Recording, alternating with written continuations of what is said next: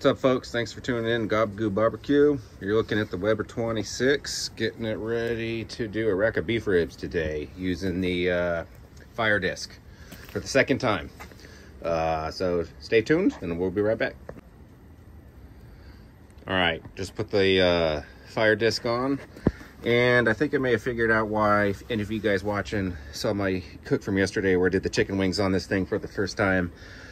The center was hotter than the outer edges, where it's supposed to be cooler in the center by design. But I had it misproperly seated on the other video. Those 4 notches cutouts that you see right there, I didn't know what the hell they were for yesterday. Didn't put any effort into figuring it out. But line those up to the hinges there, whatever you want to call it, for the grill grate, and it's gonna go through those, and it's gonna sit a little lower. So it's sitting about 1.5 inches lower because I had it sitting right on those things yesterday, I think.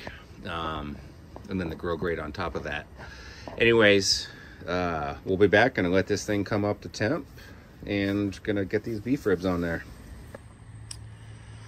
All right, I'm curious to see, now that I have the disc seated the right way.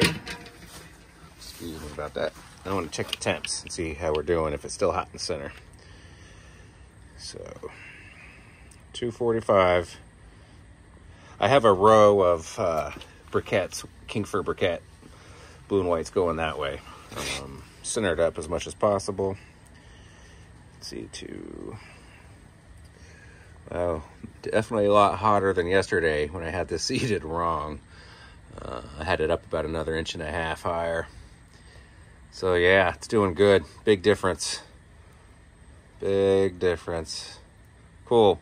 I think this thing's ready. Check it out. The rack of beef ribs, seasoned up with Meat Church Holy Voodoo and Bama Q's Bama beef.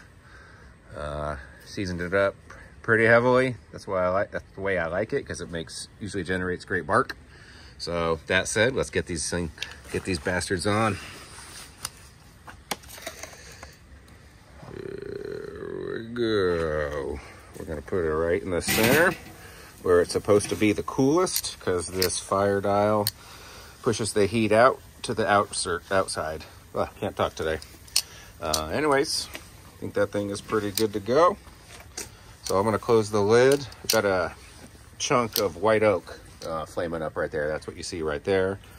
Other than that, this is a very fatty American Wagyu rack of beef ribs, and I don't anticipate getting any flare-ups with this thing. That's one of the side benefits of it. Other than that, its main purpose is to turn your Weber into a smoker by allowing you to put your meat in the center where it would be indirect heat, because it pushes the heat out to the outside of the disc and the smoke as well. So anyways, enough chat. Here we go.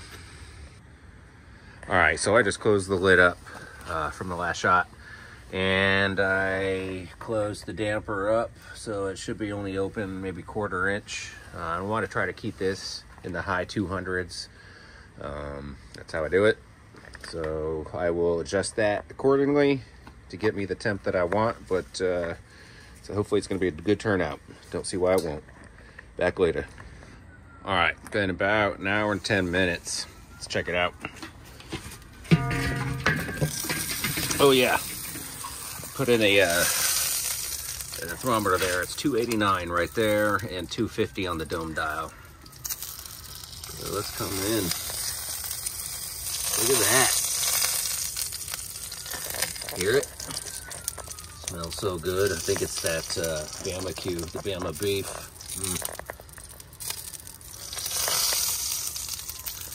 All right, no flare-ups, nothing. Got those coals right under there. All right, we'll be back. All right, guys, this is the 2-hour, 15-minute mark. It's running about 315 on my probe there that I have. It's saying 300 on the dome. Oh, let's just get smoke get out of there. Let's see what we have. Oh, look at that. Got some bone poking through there. Oh man. Let's get in nice and close. Look at that. That's looking good.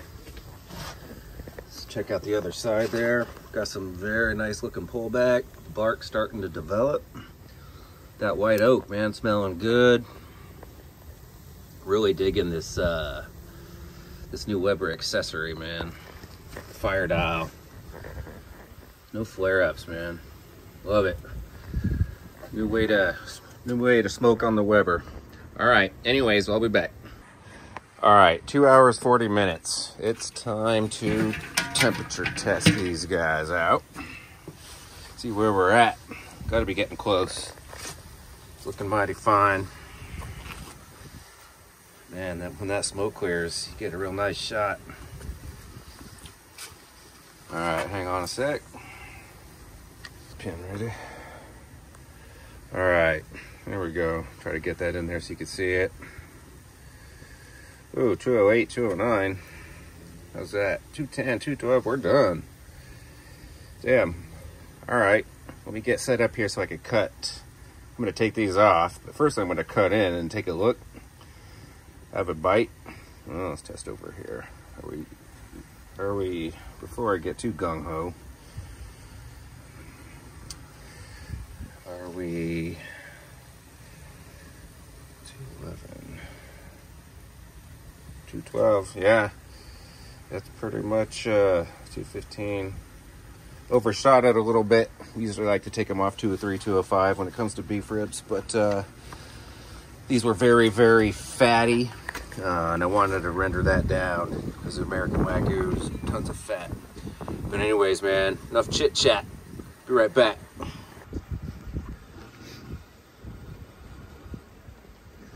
All right, let's cut into this.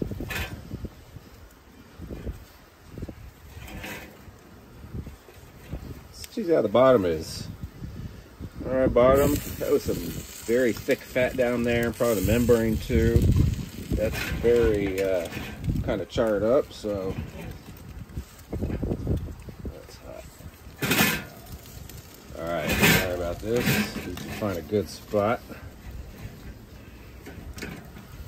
All right, there we go. These are just tender enough. I should be able to do just that. See how it looks. Not bad, huh? Look at that bark. That's nice. Very, very nice. Man. All right. I'm going to cut one of these off and try it out.